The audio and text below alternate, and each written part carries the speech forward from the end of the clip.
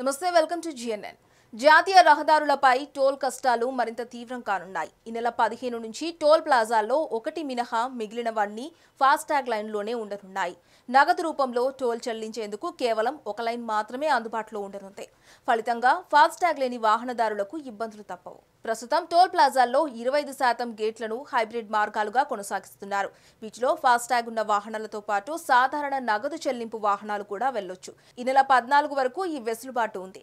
దీన్ని ఈ నెలాఖరు వరకు పొడిగించాలన్న డిమాండ్ ఉన్నప్పటికీ కేంద్ర ఉపరితల రవాణా శాఖ ఇంకా స్పష్టత ఇవ్వలేదు. ఈ నేపథ్యంలో ముందుగా ప్రతిపాదించినట్టుగా జనవరి 15 నుంచి ప్రతి టోల్ ప్లాజా వద్ద ఒక్కో వైపు ఒక్క లైన్ మాత్రమే నగదు చెల్లింపునకు పరిమితం చేస్తామని NHIA చైర్మన్ స్పష్టం చేశారు.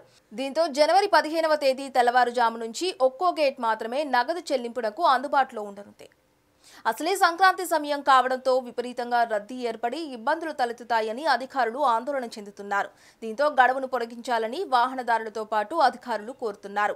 మరోవైపు రాష్ట్రంలో మంగళవారం నాటికి దాదాపు 94,000 ఫాస్టాగ్స్ అమ్ముడయ్యాయి. దీంతో టోల్ ప్లాజాల్లో ఫాస్టాగ్ లేన్లో నుంచి వెళ్తున్న వాహనాల సంఖ్య 52% చేరింది. ఫాస్టాగ్ తీసుకున్న వాహనాలు టోల్ ప్లాజాల నుంచి వేగంగా ముందుకు వెళ్లే అవకాశం ఉన్నందున అక్కడ ఏర్పాటు చేసిన స్పీడ్ బ్రేకర్లను తొలగించాలని NHAI నిర్ణయించుకుంది. ఇప్పటి వరకు వాహనదారులు టోల్ ప్లాజాల వద్ద ఆగి టోల్ చెల్లించి వెళ్లేవారు. దీంతో వెనుక వచ్చే వాహనాలు ముందున్న వాహనాలను ఢీకొట్టకుండా చూసేందుకు ఈ స్పీడ్ బ్రేకర్లను ఏర్పాటు చేశారు. ఫాస్టాగ్ విధానం వల్ల వాహనం ఆగాల్సిన అవసరం లేకపోవడంతో ఈ స్పీడ్ బ్రేకర్లను తొలగిస్తున్నారు. మరిన్ని లేటెస్ట్ అప్డేట్స్ కోసం GNN తెలుగు ఛానల్ ని సబ్స్క్రైబ్ చేసుకోండి. హాయ్, నేను మీ Chowdary. Please subscribe GNN channel.